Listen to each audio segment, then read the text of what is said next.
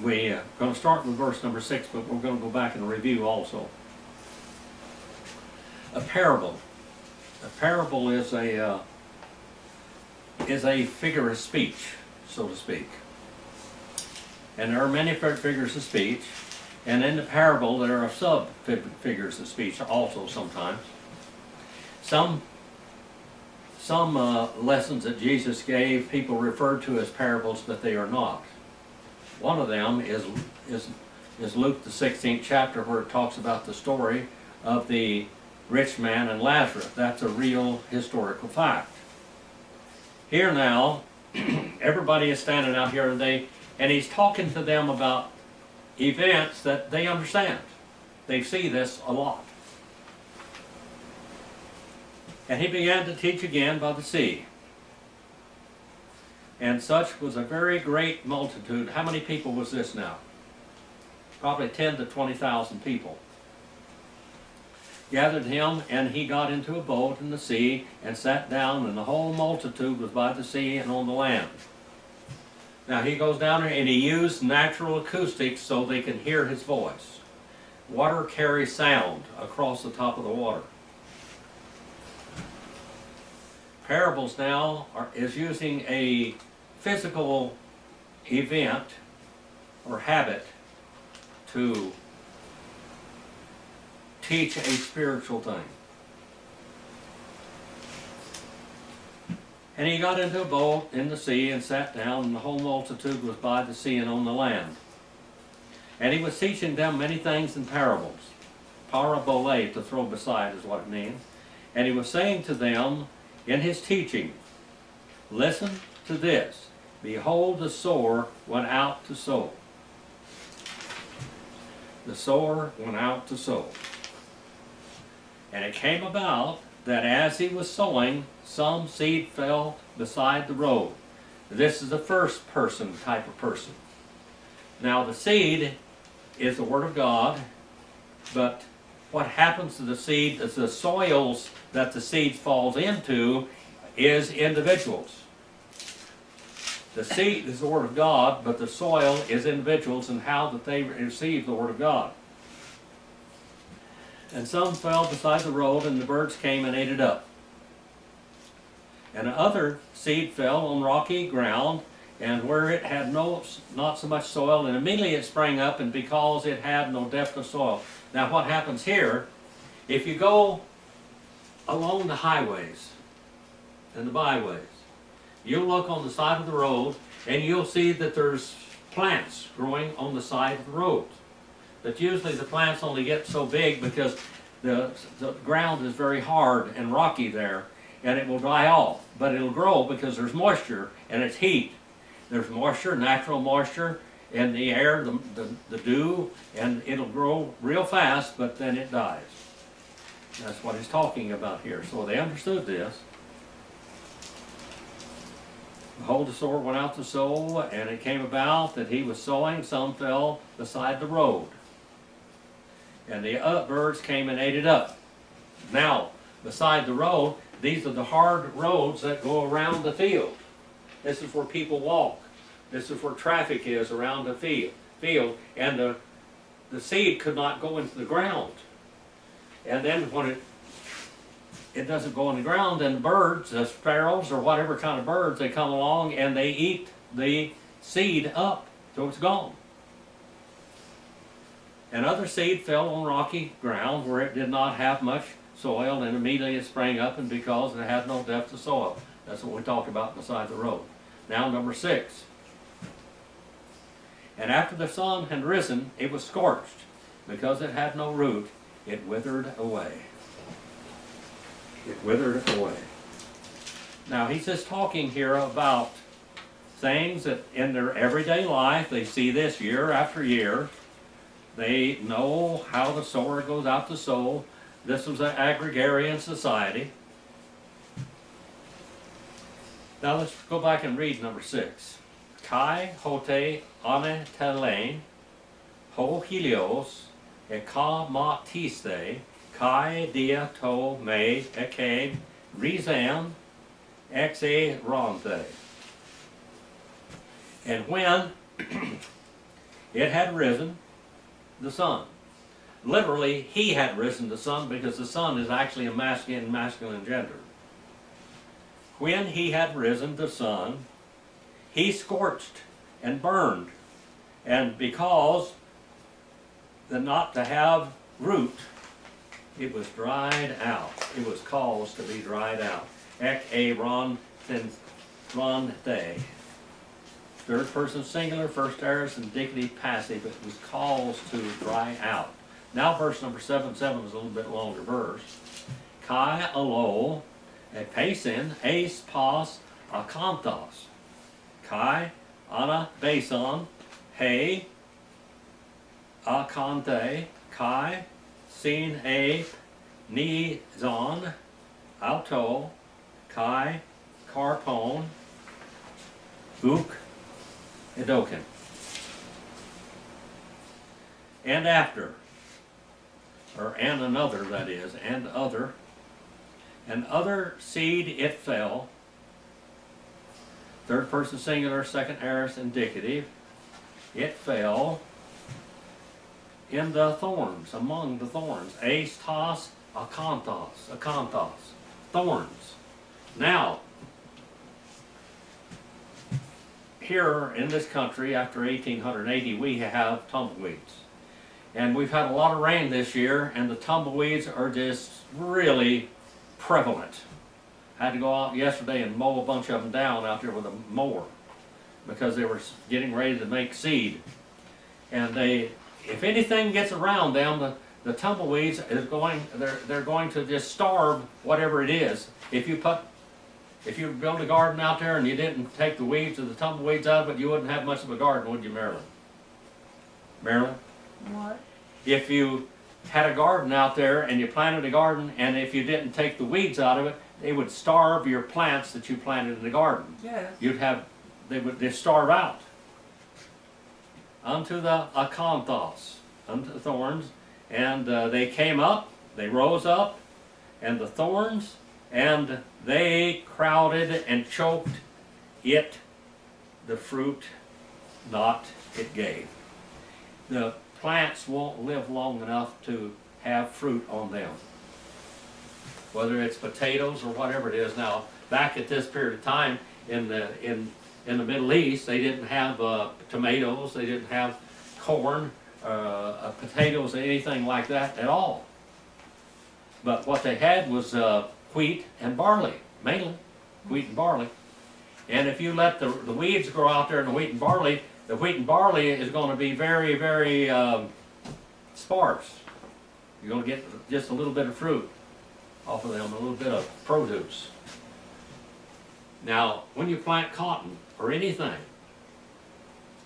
you've got to go out there and weed it. Now, we had cotton on our farm down there for 80 years, I guess, something like that. And if you don't cultivate the cotton, you go out there and first thing you do, the cotton comes up and you got to chop the cotton. You've got too much seed out there, so you go chop and leave spaces between the cotton. And you clean out the weeds when you're doing that also. You chop some of the cotton out and you clean out the weeds. And then, after it gets up so long, so strong, the little stalks of cotton are very strong. And you go out there with a cultivator, and the cultivator has wires on it. And the cultivator, the wires tear up the weeds out, and they go by, and the little cotton stalks are so strong that they just stand there. But you've got to do this often. I remember Don Sabrew, the guy that farmed our place down there, he didn't do much cultivating, did he, Marilyn? He didn't do any weed control hardly at all. And when Don Sabrew would come down there, he'd give him the willies so bad to see all those weeds out there in that cotton, that he'd go home and jump on the cultivator and start cultivating his weeds with the cotton, whether they needed it or not. He'd just give him the willies when he'd see all those weeds down there. The weeds and the thorns. And they crowded it out, and not did he yield fruit. Number 8.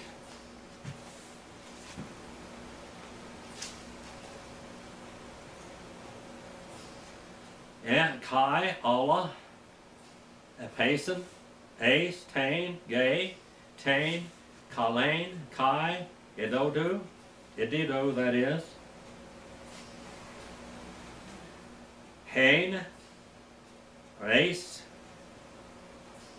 Tria Konta, Kai, N, Ace, Exi, Konta, Kai, N, Ace, Akar, Ton, Kai, Elegine, Hos, Eke, Ota, Akuain, Akueto. And others. Now, Allah usually is a strong adversative conjunction here. But Allah here is a nominative plural neuter, kind of a relative pronoun. And others, they fell, or it fell, each one of them, talking about each individual seed unto the earth. And the good earth, the Kalain, the good earth, and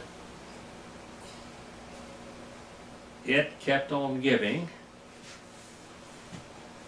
third person singular, imperfect, indicative, active, it kept on giving fruit. Coming up, carpon there as fruit. Coming up is accusative, singular, masculine, present participle. Coming up and growing. And harvested, that comes from therizo, and harvested, produced, 1, 30, 1 30-fold, and 1. That word hand there, and is also page 137, both of them. But this is not a preposition, this is a numeral. And 1 60, and 1 100-fold. And he kept on saying, who has ears to hear, let him hear. Who had ears to hear, ota. There's the scientific word, optic, ota. That means ears, that means the function of ears. He who had the ears to hear, let him hear.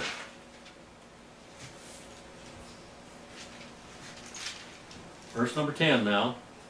Kai, hote, aganato, kata, monos,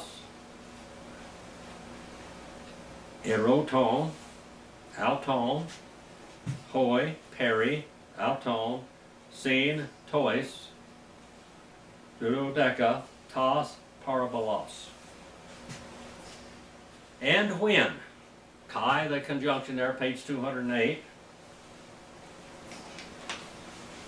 And when, we have a little adverb of time there. He became. Third person singular, second aorist indicative active. He became. That comes from genomai, geneto. He became. According to monos, kata monos. Alone. According to alone. Separately. They kept on interrogating him. I say this a lot of times when I get through with my class. Arotao, do you have any questions? Do you have any questions? Do you want to grill me? Do you want to question me, interrogate me over this class? They kept on questioning and interrogating him.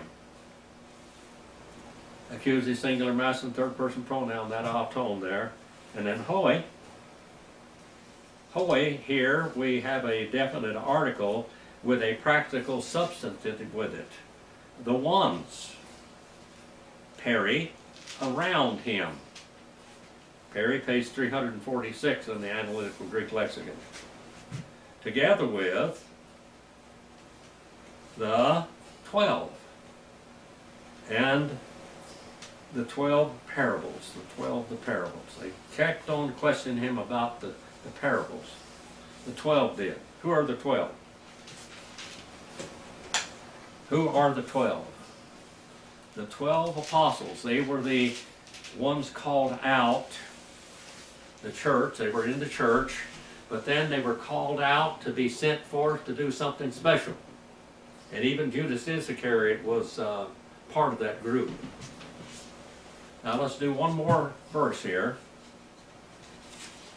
Kai elegein autoi simen to mysterion didotai tes basiliais tu theou ekainais de tois exo en paraboles ta panta genetai.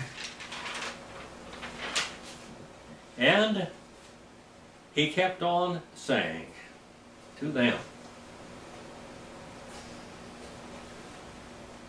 to you, the mystery, the secrets, the mysterion there. We get our word mystery right out of that word, mysterion.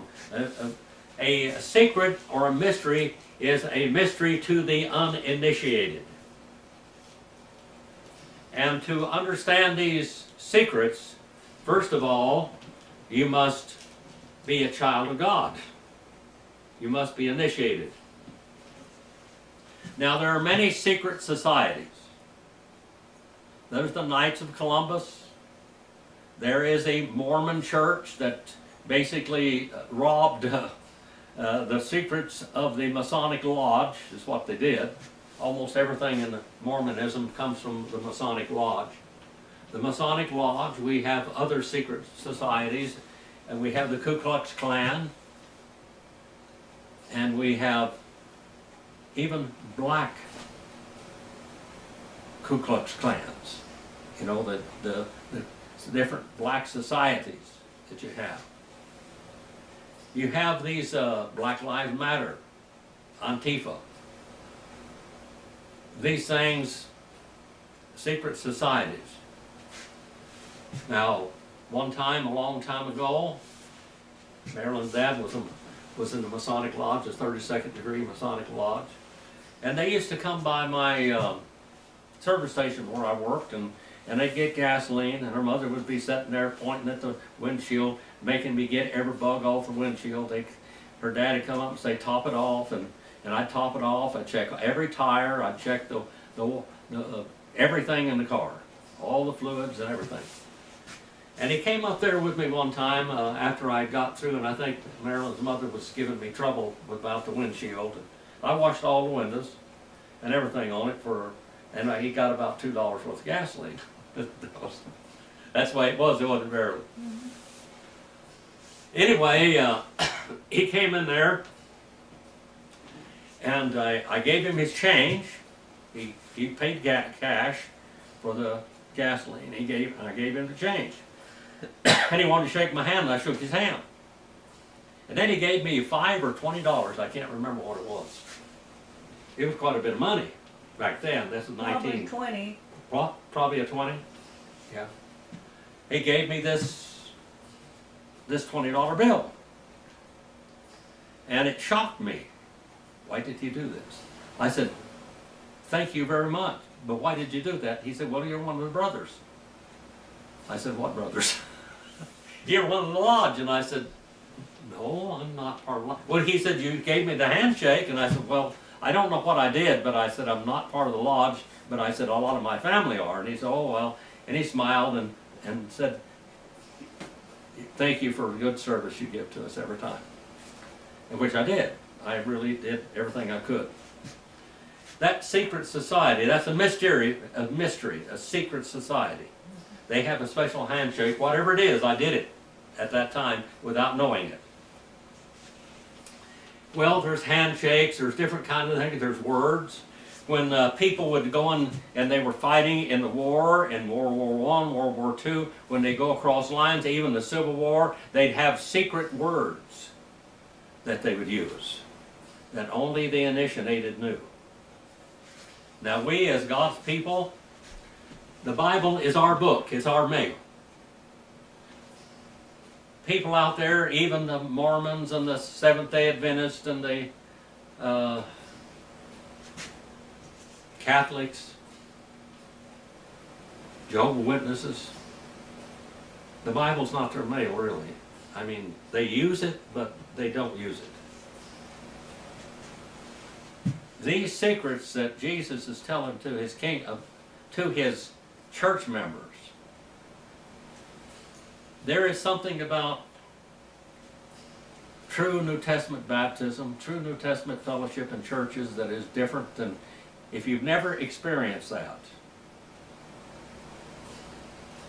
I cannot explain it, except God opens windows and opens doors. And there's a time element in learning always. There's a time element in learning. I had many people in my classes over the years.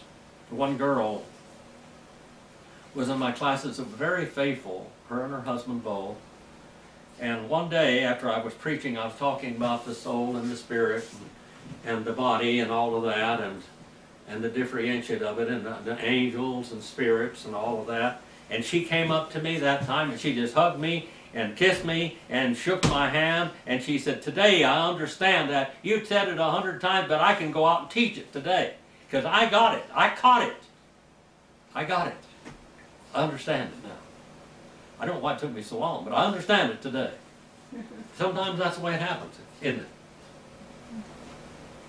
Now, Sharon went to church almost all of her life, but she never heard anybody teach about a New Testament church or scriptural baptism. She never heard anybody talk about the Lord's Supper, really. It was just a memorial, and it was something to get a blessing. And baptism and all of this. And she came to my classes and she said, "I never heard these things, but it is there all the time. It was there. I just didn't understand it. It was there." And he kept on saying to them, "To you, the mysteries, the secrets, it has been given." Didote, third person singular, perfect indicative passive, it has been given to you. Perfect tense is done. Indicative mode is a statement of fact. Passive voice, it has been done. Done upon you. Of the kingdom, the basileos, to theou, the kingdom belonging to God. To those, moreover, the ones on the outside, in parables and all things, it comes to pass. Now let's go back and read that just a little bit, these last 5 verses in our translation. "And other seed fell among the thorns, and the thorns came up and choked it, and it yielded no crop. And other seeds fell into good soil, and they grew up and increased, and they yielded crop and produced 30, 60, and 100 fold." And as he was saying this, he said, "He who has ears to hear, let him hear." And as soon as he was alone, his followers, along with the 12, kept on asking him about the parables. In verse number 11, "And he was saying to them, to you it has been given the mystery, the secrets of the kingdom of God, and to those who are outside, to get everything is in parables." Verse number 12 now. One more verse.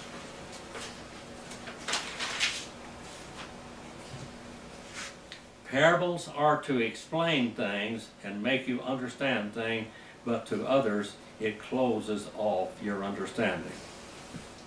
Hina, glepontes, gleposin, kai, me, edosin, kai, accusantes, accususin, kai, me, sinasin. In order that, seeing, they may see. Seeing, nominative or nominative, plural, masculine, present, participle, active, seeing, continually seeing. They see. Third person singular, present, indicative, active. They see, they see. But, now that chi there is not just a conjunction right there, but it's but. Page 208, it's kind of a strong adversative conjunction. But, not they may understand. Third person plural, second aorist, subjunctive, active. May, that's a subjunctive mode. The mode of doubtful affirmation. And hearing, they may hear, but not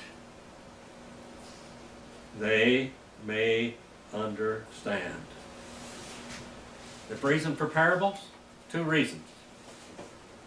Is to teach the initiated and to block the understanding of the uninitiated. To teach the initiated, but to block the understanding of the uninitiated. That's the reason for parables here. Our Father, we send this message out for your honor and glory. Please use it, Father, as you feed your sheep all over the world with it. Thank you for giving me the opportunity to do this message. Please forgive me where I failed you. In Jesus' name I pray.